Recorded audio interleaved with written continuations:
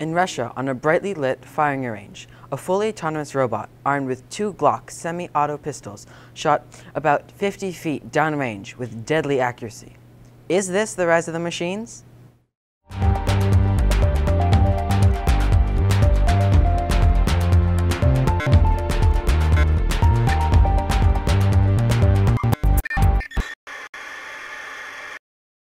As our lives become more and more integrated with artificial intelligence and automation, everyday tasks are being taken over by robots or machines.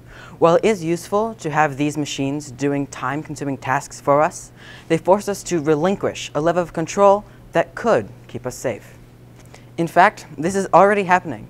Automated fitness training robots that guide you through basic exercises exist. And LG and Samsung has already been offering smart fridges for years. Not just food and exercise tech is becoming popular. We have been using pacers forever. They are crucial to life, and they have already been hacked, causing people to die. For example, this is just theoretical. Picture your automated car stops you from going downtown for GoBerry because it's not in your computer-generated diet plan. Or when you call 911, a police robot appears to deal with your problem or emergency.